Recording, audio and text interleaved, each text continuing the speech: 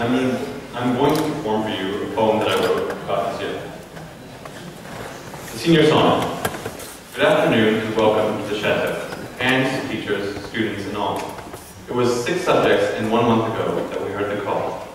To our exams, and 1 month later we are ready to forget worriedly remembered diagrams and nervous feelings of the offsets. I'm here to describe the members of the Amitage, our inspiring teachers, and of course, us seniors. The education dealers, the classroom leaders, the hard-working overseers, I believe we owe it all to our teachers. Therefore, I dedicate part of this ode to the teachers that led us down the road. An adventure filled with joy and fear, ultimately leading us here. I wrote this poem to teachers at this time. So, let's begin this story, all in organized order. The eccentric king of C3, Mr. Grady, is always willing to share his laughs, his story, and from time to time a double entendre. We praise the ease with which he switched his class's genre. We could always rely on Mrs. Gardner for artistic insight and to work until the last glimpse of daylight. The moments that we shared showed the art class that she cared. The young and hip Mr. Daniel's passion was extensively explained to show his compassion. This did not restrict a multilingual mode of expression, nor did it slow his quick and persistent progression. Patient as always, even when your students refuse to do anything but daze. Stories of your class never cease to amaze. Explanations for stragglers is what she could remedy. Your favorite class thanks you, Mrs. Mennon. The one-man good cop, bad cop on the ground floor, Mr. Regem, is ready to quell the library uproar. At the drop of a hat, he'll speak about any sport. He was generous enough not to put all my latest in his report. Madame Bonbon et Madame de la Planche, la gourmande et la gourmette. Vous serez toujours nommé au professeur de français. Votre sens de l'humour et votre aimabilité vous a gagné notre respect. Nous vous oublierons jamais. Motorbike rider, punk rocker, chemistry teacher, Mr. Hearn's chemistry jokes made his class a little sweeter. He managed to get his students' stress reduced, with the occasional confidence boost.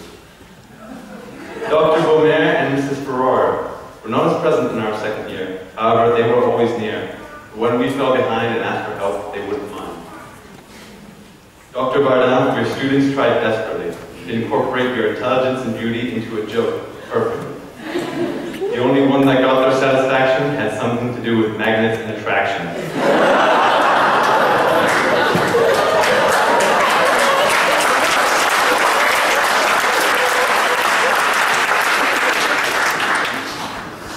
Ben Hunter, cast coordinator, master of fun. Up to date on all the gossip, on the lookout for a waffle and a pun. While Katie Hunter is marketing genius, gives the school its style, and she warms our heart with her generous smile. The Mother Teresa of mathematics, Mrs. Colley, smiles at all the students' entries. With an oh my and an oh lord, all for care and from Paris to somewhere I can't remember, Dr. Webb and Mrs. Wondrich led us on a muddy adventure. With our teachers and Andy, we learned ecology's modus operandi. Mrs. Altman, the catalog crusader, who fights for honesty fervently, who looks over bibliographies with uncertainty. She joked of selling her mother for a waffle. She smiles to see any student engulfed in a novel. The brilliant Dr. Hogan is revered by all our students, even though she is not afraid to use her Irish accent to intimidate any. You have all grown with your students, using English as your tool. Your students believe that you are honestly cool. Dr. Zakia, your warm and caring nature conceals your wealth of knowledge, from teaching us English to sending us to college. In troubled times, she filled our predecessor's shoes with ease. She listens to all her students' pleas.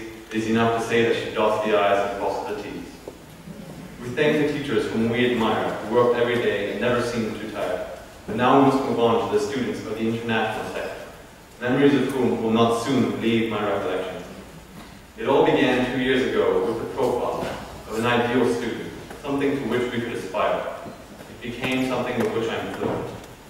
Altogether and individually we are mid-class secret snackers, day before the deadline slackers, but none of us are subpar.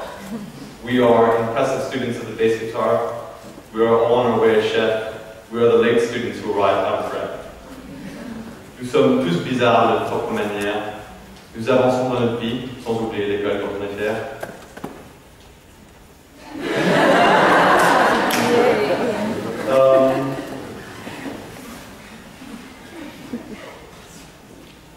On y est tous arrivés, même si on ne peut pas le croire. Nos 2 ans ensemble sont déjà une belle histoire. In the end, we ask, what does it mean to graduate?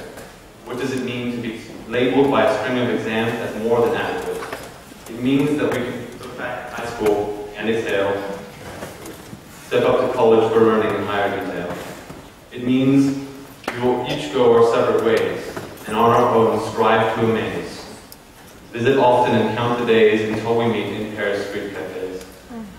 It also means that we will miss Hermitage dearly, that we will see the best memories clearly, from testing eyesight in India to Peru and chasing a pig, all the way through watching a teacher wear coconuts in a wig.